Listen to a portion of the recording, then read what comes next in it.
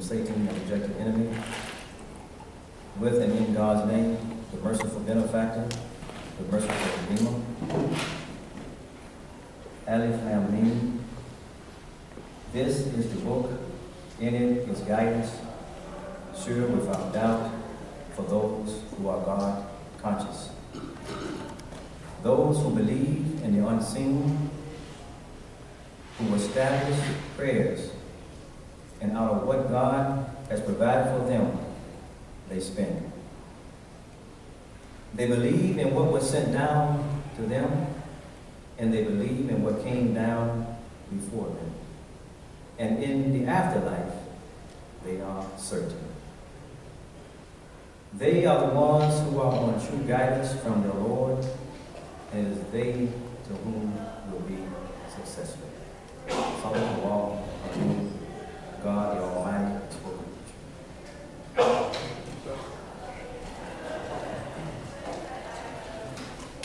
I would now like to request Ambassador Jalil Abbas Jilani to deliver his welcome remarks.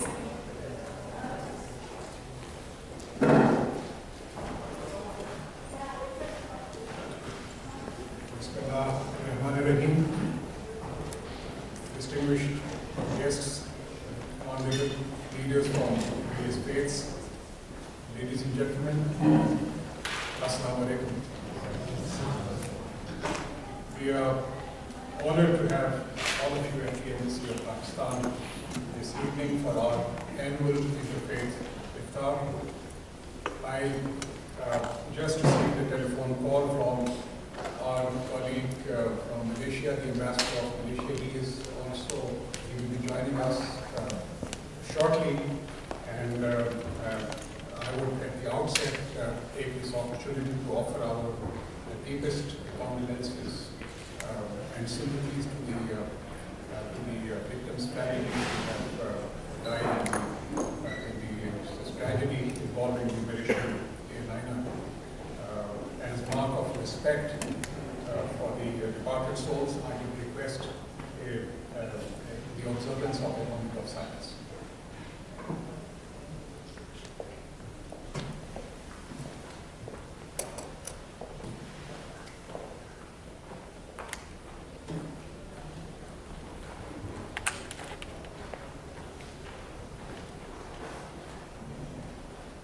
Thank you.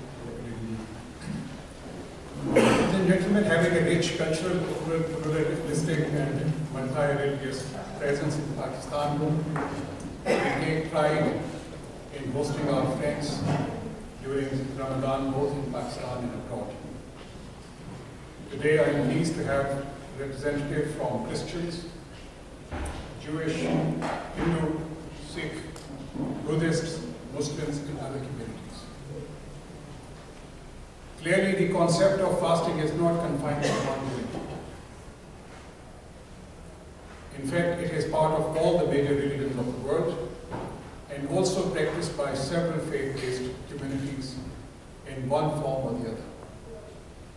The underlying message of fasting is also universal for our common humanity.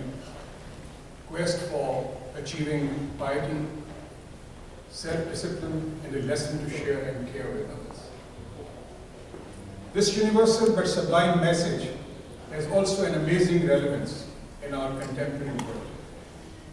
Occasions like Interfaith Iftar promote dialogue, pluralism, and respect for each other's beliefs and build bridges of peace and cooperation amongst communities and across nations. These are indeed some of the eternal and most cosmopolitan benefits of a divine teaching found in all the Holy Gospels. From our own perspective, since most of the Pakistanis believe and profess Islam, our religion teaches tolerance and a peaceful existence. A true believer of Islam is enjoined to respect all other religions and their respective beliefs. On the one hand, the Holy Quran states, there is no compulsion in religion. Chapter 11, verse 256. In yet another manifestation of coexistence, it reminds the Muslims, for you, your religion, and for me, mine. Chapter 109, verse 16. Ladies and gentlemen, as I mentioned earlier, Pakistan is home to a multitude of ethnicities, cultures, and faiths. In addition to the glorious mosques, we are also home to beautiful churches, famous Sikh gurdwaras, and historic Hindu temples. I was just discussing with our colleague, the Sikh, from Sikh community, that Baba Guru Nanak was born in Pakistan, and we need to, he is very well respected by people of all faiths. And every year, a large number of Sikhs from all over the world visit Pakistan to pay respect to Baba Guru Nanak. And his teachings are also followed by people from across different regions. His message was also a message of peace, love, and affection for the community. Our constitution and laws provide protection to all citizens who profess and practice their religion. In this world of Twitter and other social media, where we get real-time information, I'm sure we are mindful of the multifarious challenges confronting our global village. We are also aware how one odd incident in a far-off place sends shockwaves across the world. Religious dogmas, intolerance, and extremism have unfortunately come to define this era. The recent unraveling turmoil and suffering in the Middle East is only a stark reminder of the need that we should learn to live in harmony and peace. At the domestic front, these challenges are sometimes more insidious with underlying economic motives, but exploited in the name of Islam. In recent years, Pakistan, like many other countries, has witnessed occasional strains on cross-religious and sectional lines. But I can assure you that the government of Pakistan is fully cognizant of its responsibilities to protect the constitutional and legal rights of all communities, all citizens irrespective of caste, color, or creed. Prime Minister Nawaz Sharif is committed to the vision of our founding father, Quaid-e-Azam Muhammad Ali Jinnah, for a truly pluralistic and democratic Pakistan, where all citizens enjoy equal rights and freedom, including the freedom to practice their faith.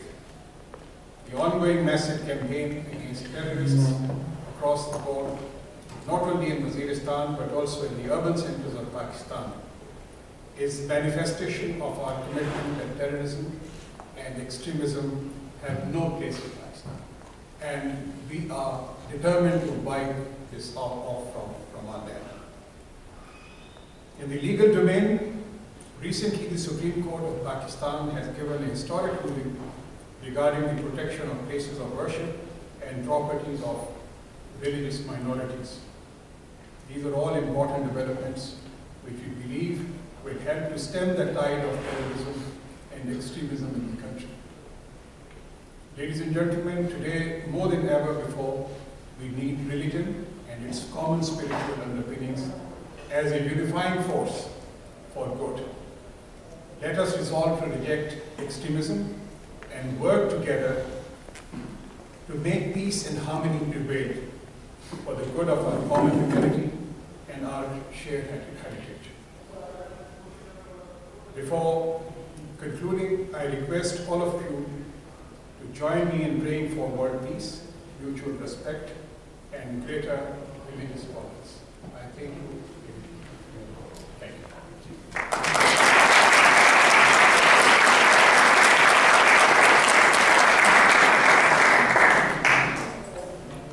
We will now have the honor of hearing from the representatives of the different faiths that are attending this evening's event. I ask that each speaker kindly limit their prayer to 2 minutes. Please welcome our first speaker, Ms. Hadiya Mir Ahmadi, representing the Muslim community.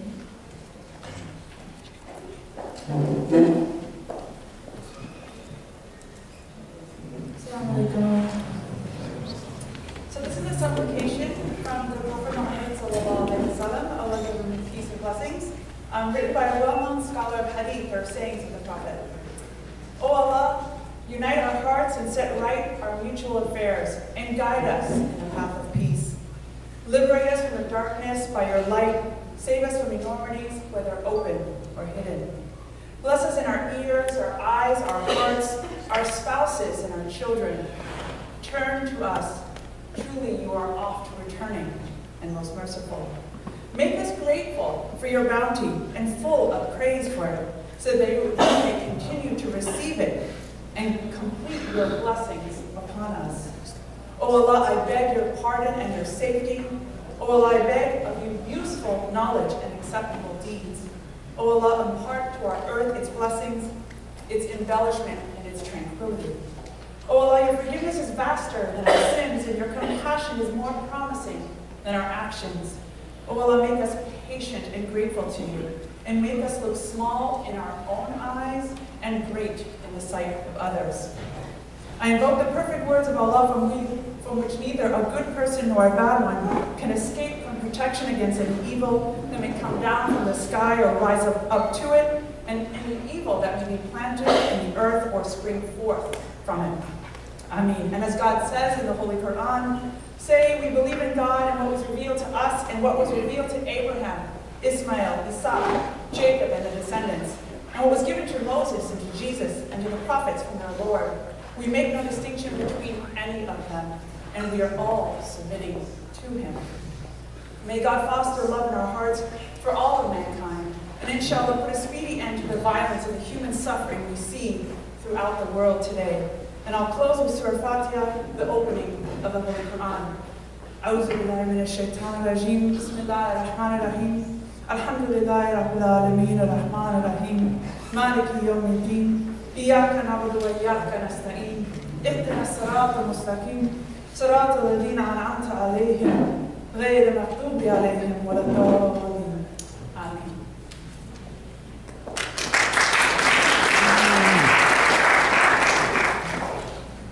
We will now hear from Reverend Dr. Carol Flett, representing the Christian community.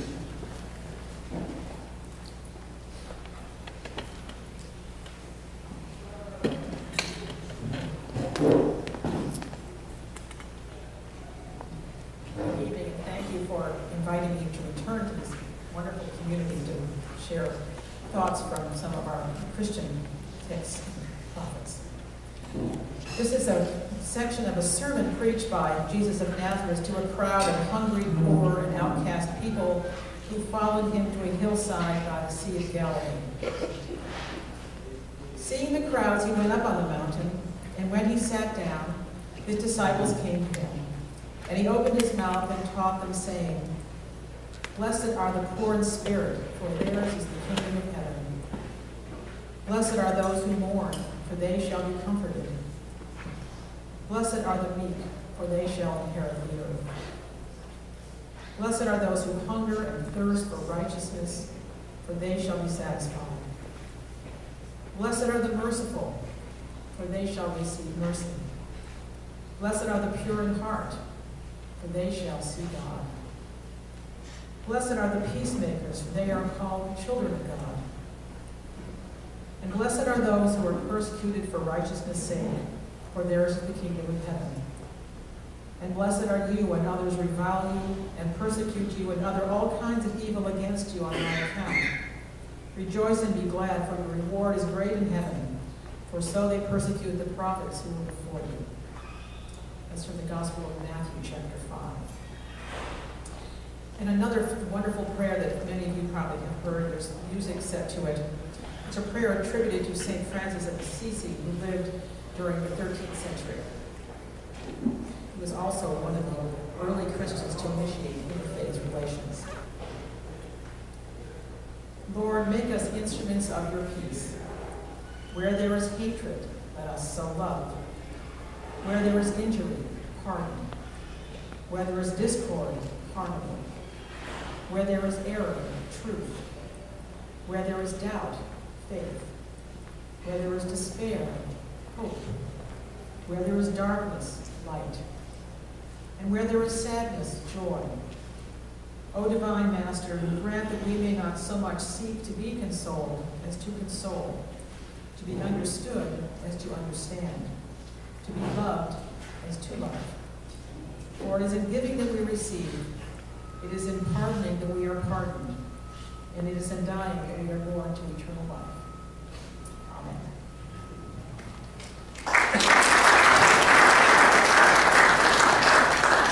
Next is Mr. Daniel Spiro, representing the Jewish community at the Cities of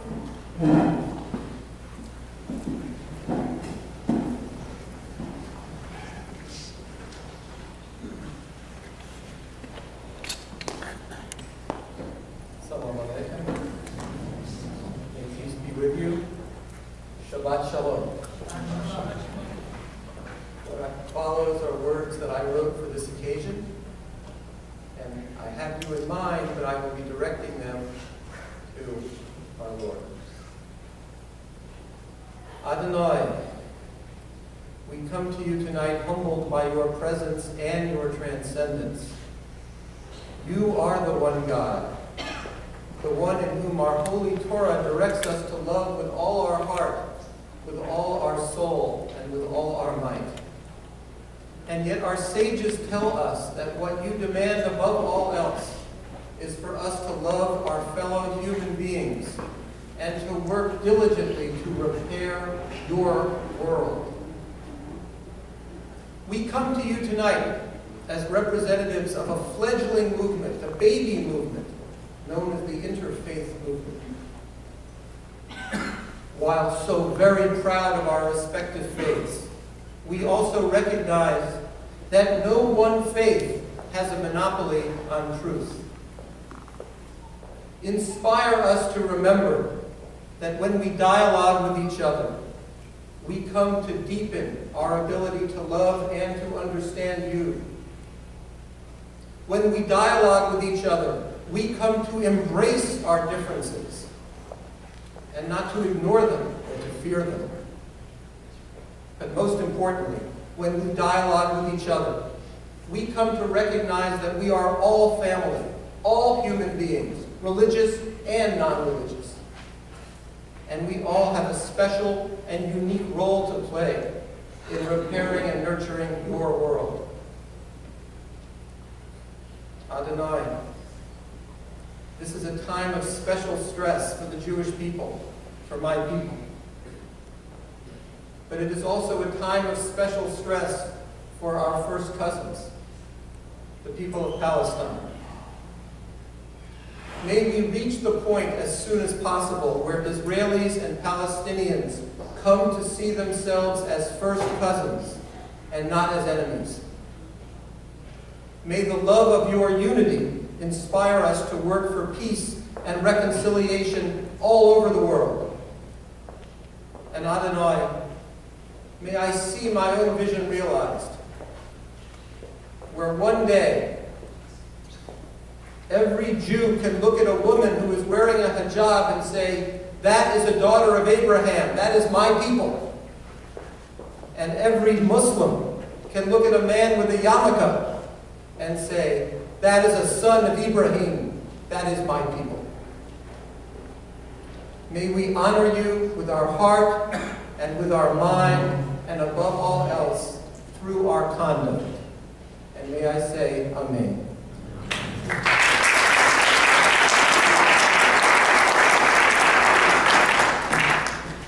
Now I would like to invite Mr. William Aiken, who will speak on behalf of the Buddhist community.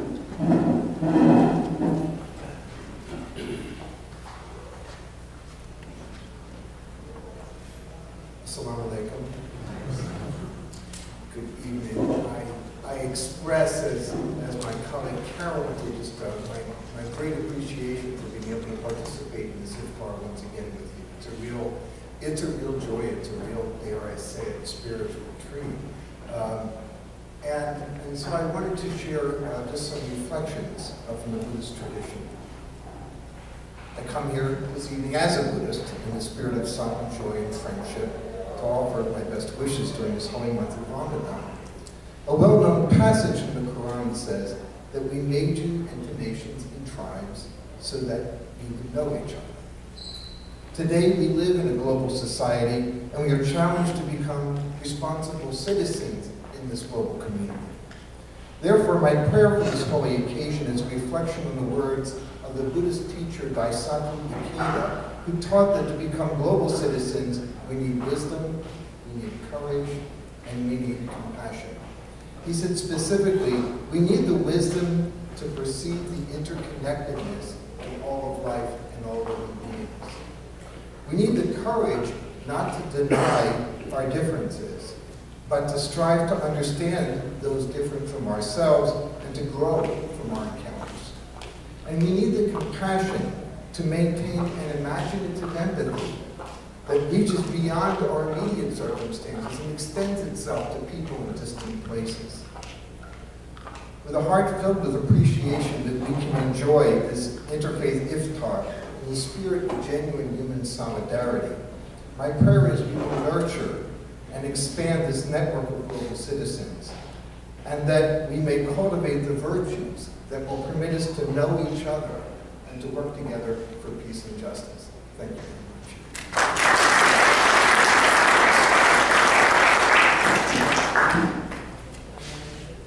Mr. Nanak Lohari will be speaking for the Hindus tonight.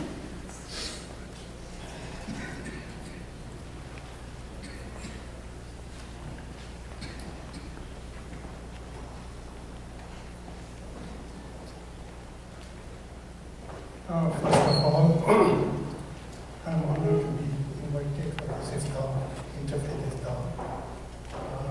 Last year I had an experience, and so I'm enjoying it this evening too. And thank you very much for inviting me. Ramadan Mubarak to all of you. I'm going to chant 3 verses from our oldest scripture called Vedas. Vedas were written 5,000 years back when there was no organized religion. So all the prayers are addressed to all the humanity. It was considered, or it is considered as one family. So you see the essence of the prayer is addressing all of us as one family. I'll first chant the prayer in Sanskrit, and then I'll give the translation. It is small 3 verses. The first one is Om Sahana Vavatu Sahana भुनक्तु सह वीर्यं कर्वावहै तेजस्विनावधीतमस्तु मा विद्विषावहै। Om Shanti, Shanti, Shanti. The translation is, Om, may God protect us all, the audience and the speakers. May God nourish us all at the time of Ramadan. May we work together with energy and vigor. May our study be enlightening, not giving rise to any hostility or differences. Om, peace, peace, peace. In Hinduism, we just chant peace 3 times.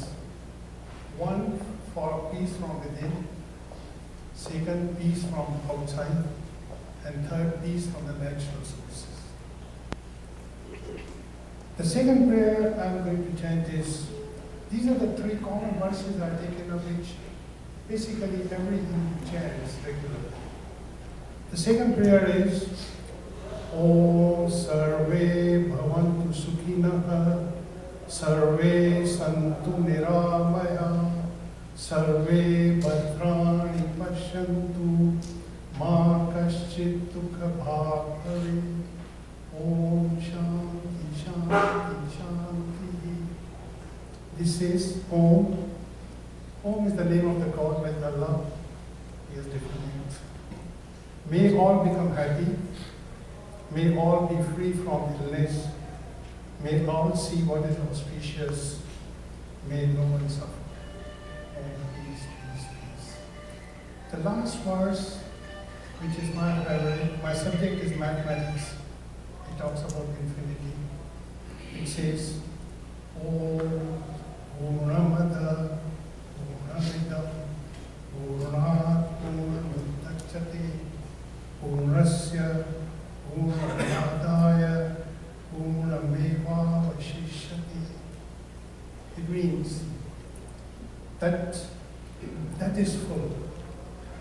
Means God is full. God is infinite. Purnamada means is full and infinite. This universe, or this creation, is also full.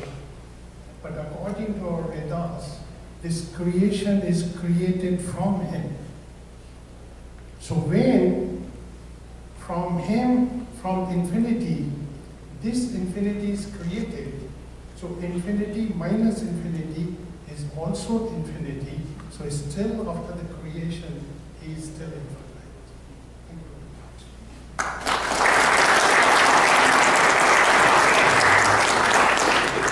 Please welcome our final speaker, Mr. Rajwan Singh from the Sikh community.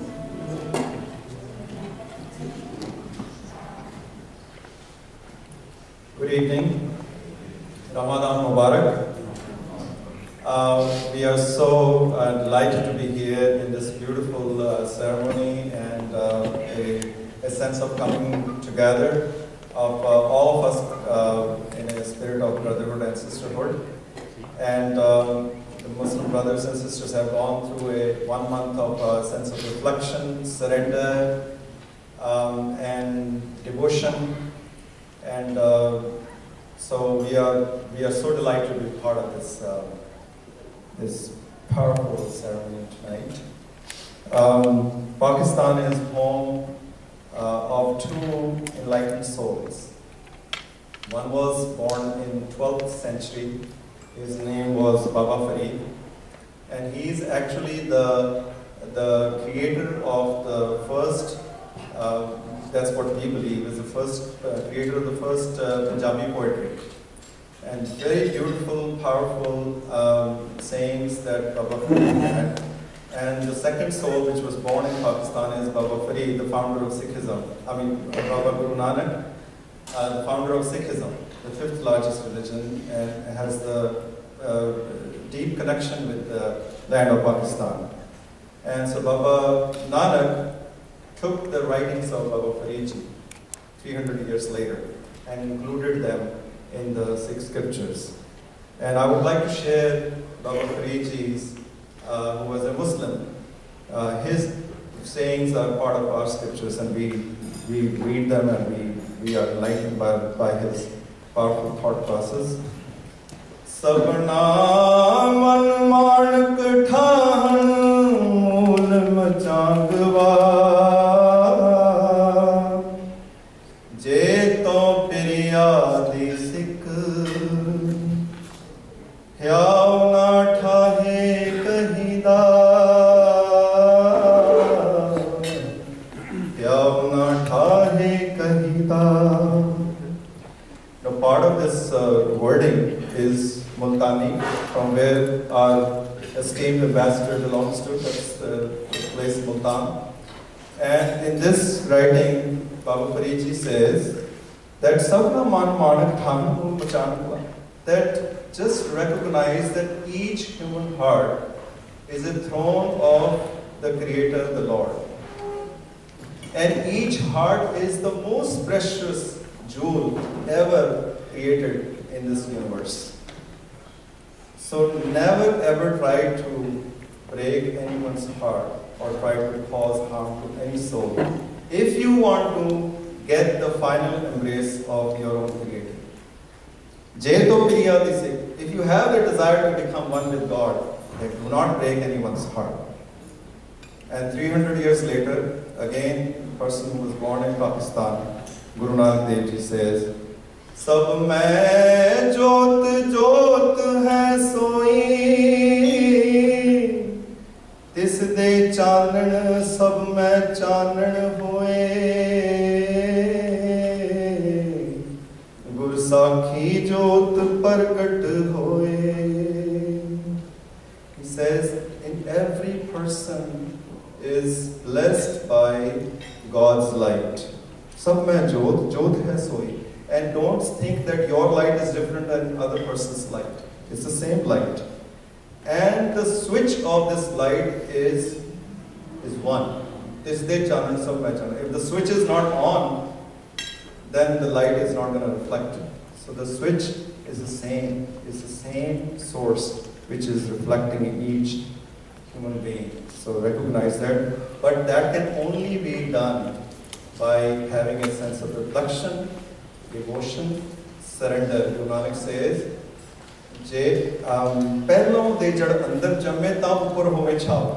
that deepen your roots in God, only then you will become that human being like a tree who will give shade to others and who will give the fragrance to others and who will share the sweet fruits to others. So in the sense of devotion and surrender, let us all join that it is not only a time of reflection and surrender for Muslims, but for all of us, all those who claim to be religious and spiritually oriented. We cannot do any spirituality if we don't have a sense of devotion and surrender. And may Vaheguru bless you all and your families, and bless the families, those who are suffering and those who have suffered in the latest airplane downing in Ukraine. And may God give wisdom to our political leaders and our religious leaders, because they also need blessing, more so than the political leaders, to really guide the humanity in the right direction and bring all of us together. So thank you so much for giving me the opportunity.